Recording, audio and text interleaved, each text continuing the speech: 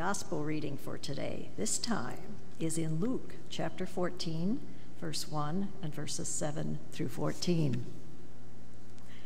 On one occasion, when Jesus was going to the house of a leader of the Pharisees to eat a meal on the Sabbath, they were watching him closely. When he noticed how the guests chose the places of honor, he told them a parable. When you are invited by someone to a wedding banquet, do not sit down at the place of honor in case someone more distinguished than you has been invited by your host. And the host who invited both of you may come and say to you, "Give this person your place," and then in disgrace you would start to take the lowest place. But when you are invited, go and sit down at the lowest place, so that when your host comes, he may say to you, "Friend, move up higher." Then you will be honored in the presence of all who sit at the table with you. For all who exalt themselves will be humbled, and those who humble themselves will be exalted. He said also to the one who had invited him, "When you give a luncheon or a dinner, do not invite your friends or your brothers or your relatives or rich neighbors, in case they may invite you in return and you would be repaid. But when you give a banquet, invite the poor, the crippled, the lame, and the blind, and you will be blessed because they cannot repay you, for you will be repaid at the resurrection of the righteous." The word of the Lord. Thanks be to God. Thank you, Barbara, for reading.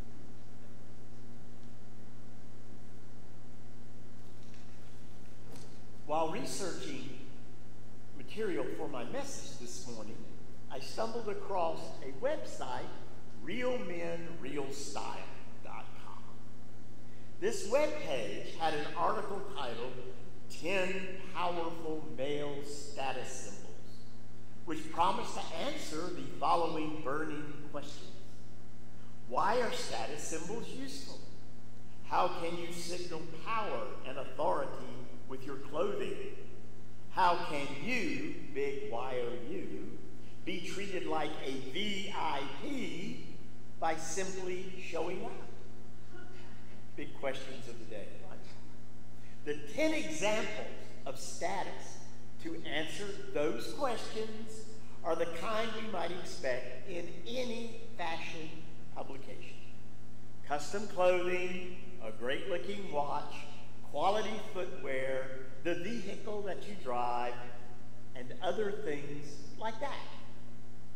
But example number 6 immediately caught my eye because of how different it was from the other status symbols.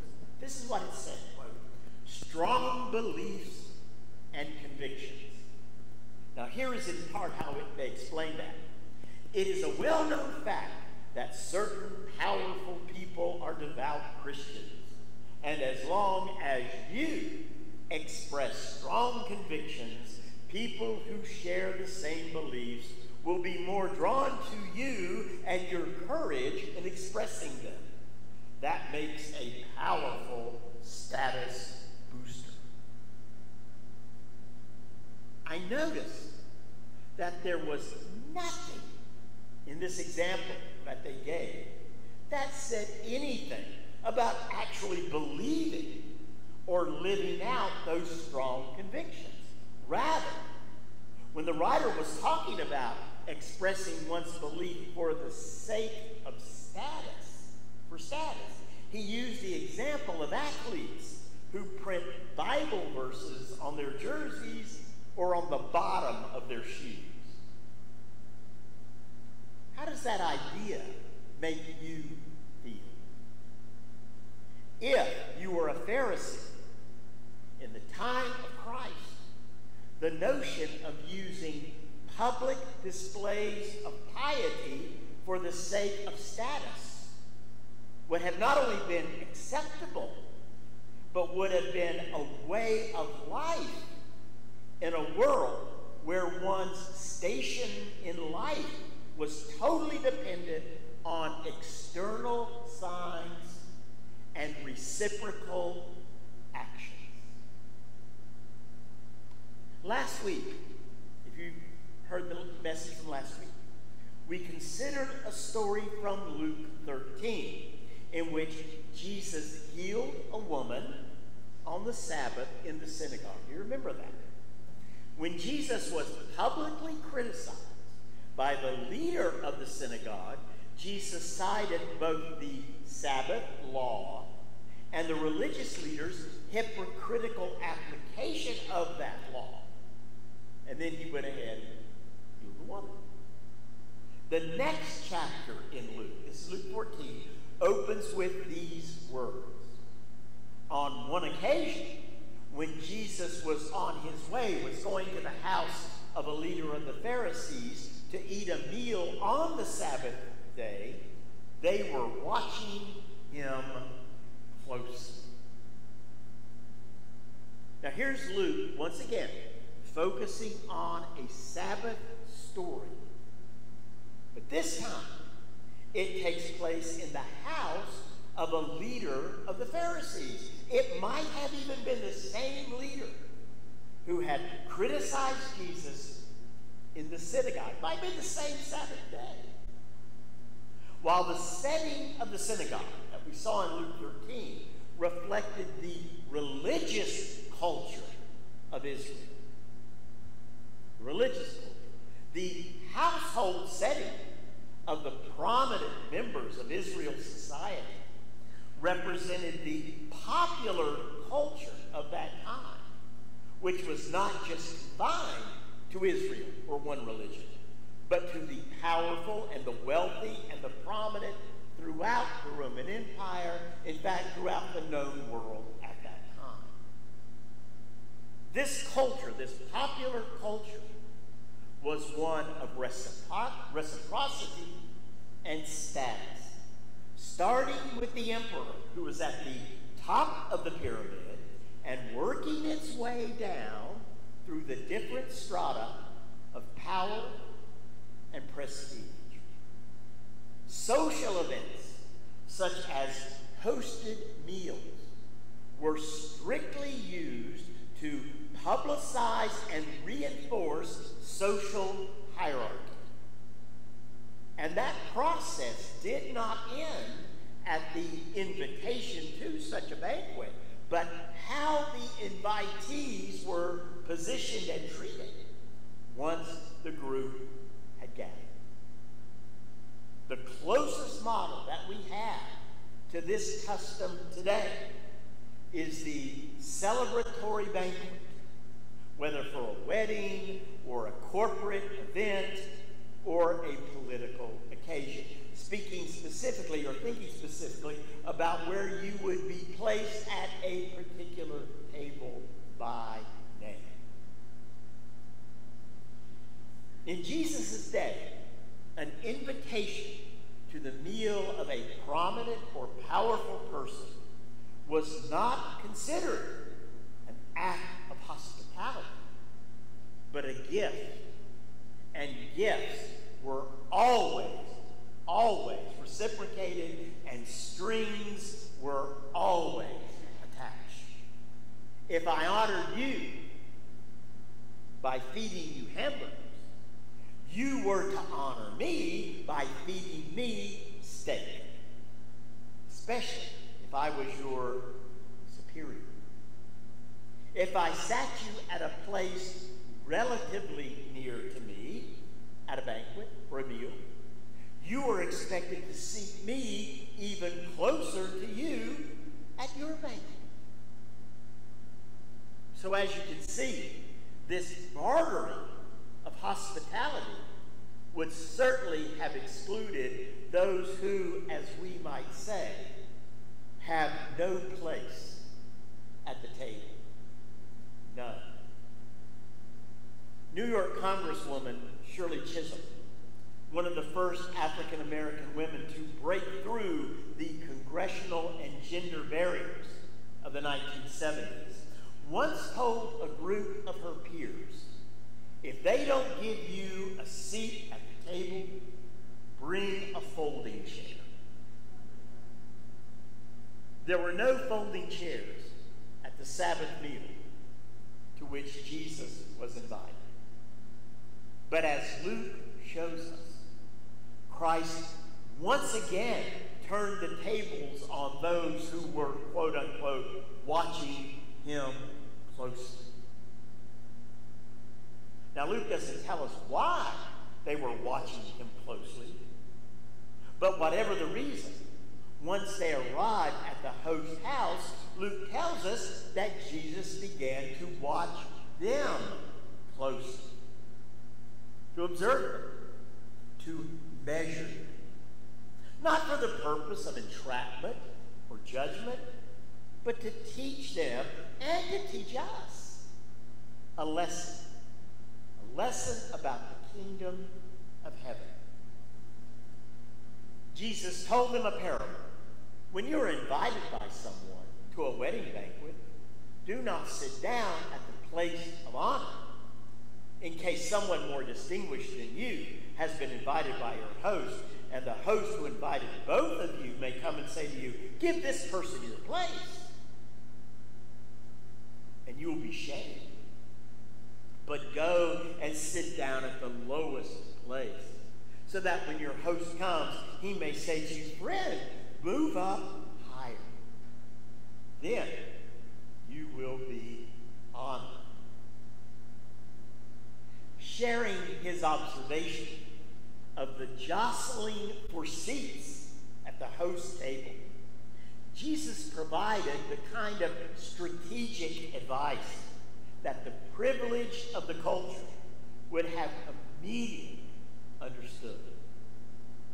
Jesus couched this advice in terms of shame and honor, concepts that were at the heart of the political and religious and social culture of their world, as it still is in many places today.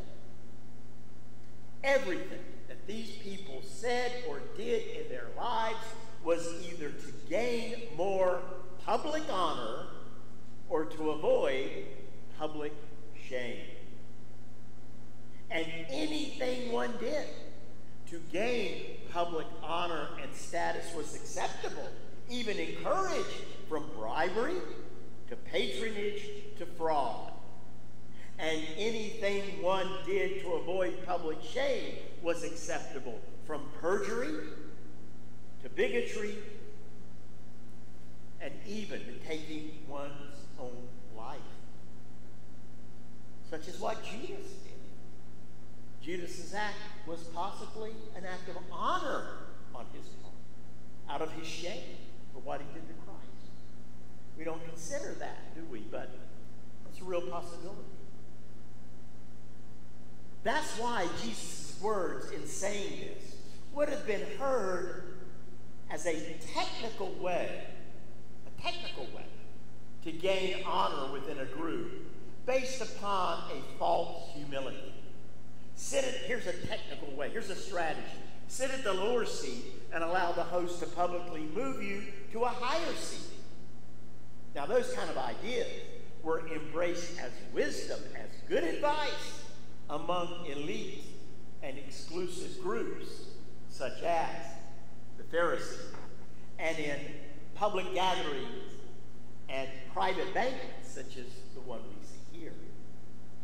But a banquet strategy was not the reason for Jesus' example. Jesus transformed his parable from the cultural to the spiritual. And he did this at the very end of the parable when he says these words: "For all who exalt themselves will be humbled. All who exalt themselves will be humbled, and those who humble themselves will be exalted." Notice, Jesus did not say all Pharisees, all men, all Jews, all wealthy, or even all banquet guests. He simply said all.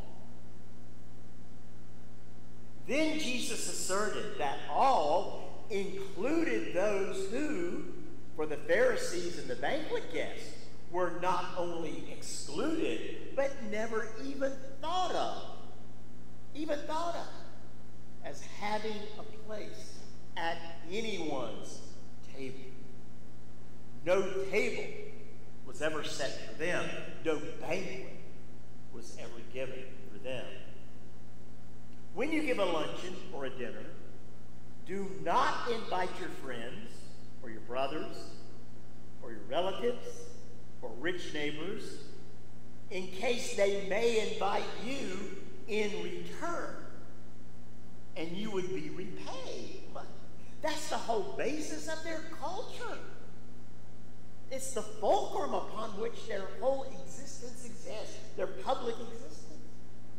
But when you give a banquet, invite the poor, the crippled, the lame, and the blind. From Jesus' words, we can draw two immediate conclusions. Those at the banquet, with the exception of Jesus, were either friends or brother Pharisees or relatives or rich neighbors. That's the first conclusion. And those who were not at the banquet that Sabbath, but perhaps locked outside the gates of the host's house while waiting for Jesus to emerge, which certainly happened, were the poor, the crippled, the lame, and the blind. And it's also possible, knowing Jesus, that he brought them in with him, and they were right there. That would have been a shocker, wouldn't it? Now, why did Jesus use this very specific group of physically and materially disabled people for his example? Why? It was because in the religion of the Pharisees, this group had been specifically punished by God, according to them, with their infirmities and their poverty for their sins or for the sins of some distant ancestor that they didn't even know. Such people were literally untouchables to the elite in Christ's culture. At the home of Christ's host, as well as at the home of the other guests at their homes, charity only extended as far as their gates and their doors. We're going to hear about a little later, next month, when we do the story of Lazarus at the gates.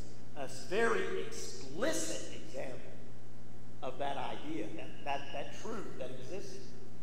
The idea of inviting such a pitiful group of suffering individuals to a household banquet would have been laughable to those who sat around the table on that Sabbath. I mean, what gain could the host or any of them obtain from those who had nothing to show for their lives except God's disfavor and had absolutely nothing to give back in return for the banquet? Jesus' answer to that question was shocking. They were to invite such people to their banquet for the very reason that such people could not repay the favor. Such an act was not a custom for the life of those to whom Jesus spoke. But Jesus made it clear that it was the very essence of receiving the true blessings of God. It was a vision made real of life in the kingdom of heaven. And you will be blessed, Jesus said, because they cannot repay you. For you will be repaid at the resurrection of the righteous. You will be blessed. Jesus couches those words in the form of a beatitude. But we must not think, and it's wrong for us to think, that he's talking about some kind of divine quid pro quo. Rather, what Jesus was expressing to them was the kind of life he and his disciples were living in real time at that moment. The disciples who shared with Jesus the healing of the sick, the untouchables, the lepers, those who were totally excluded from the culture, feeding the hungry, welcoming the estranged, blessing children, breaking bread with slaves and servants, Gentiles, and other outcasts of their world. And you can see, even with their struggle, how amazed the disciples were as they themselves interacted with people they would have never thought about inviting to a meal or to a party, to a celebration. And yet, together, feasting with Christ, sharing the miracle of the loaves and the fishes. That joy, experiencing the kingdom of heaven in real time. That's what he was talking about. He was saying to them, you cannot have this experience unless you are willing to open your hearts and your gates and let them in and feed them without any expectation of return and welcome them.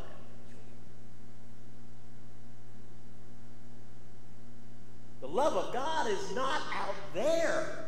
It's in here, where you are. That's what Jesus was telling you.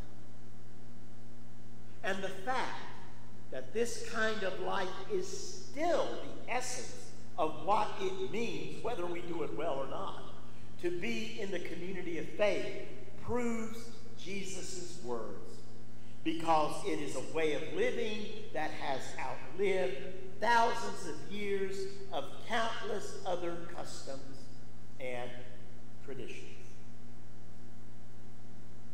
Theologian Rachel Held Evans, one of my favorite writers, who had an untimely death at the age, I think she's about 36, 37, but an incredible theologian, described the community of faith, Christ Church, as the most true, wonderful, and eternal banquet for all who wish to share its table. This is what she wrote.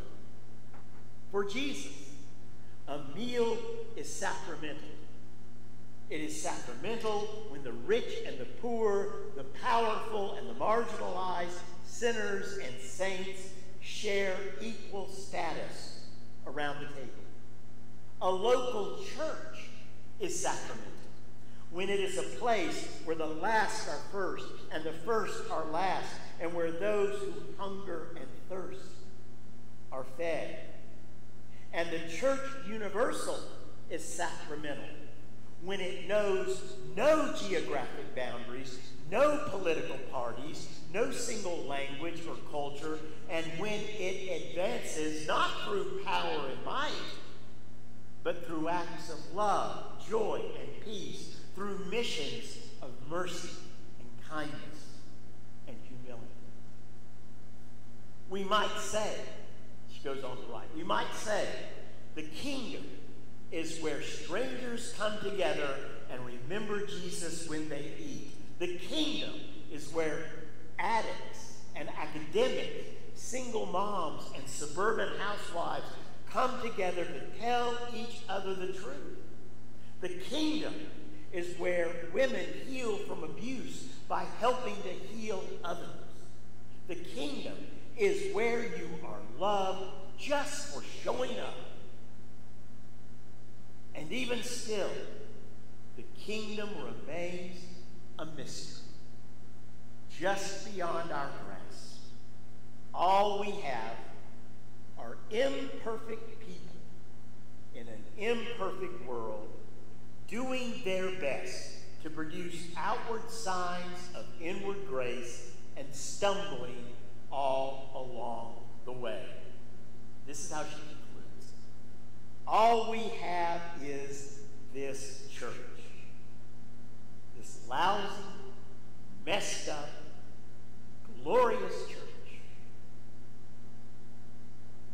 which by God's grace is enough.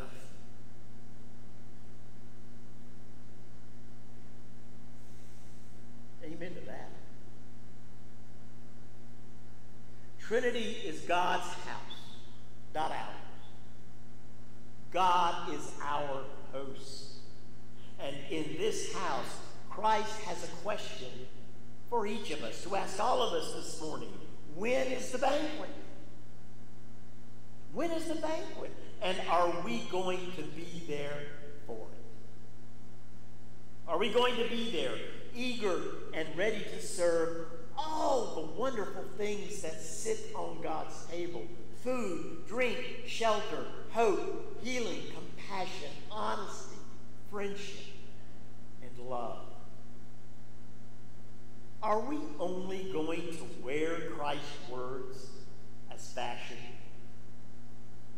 Or are we going to write Christ's words in our hearts and live them with humility and faith? Someone in our lives is asking each of us this morning, when is the banquet? Because I'm needy. I'm hungry.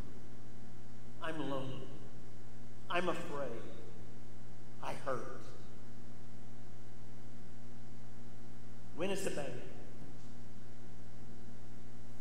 And can we host them?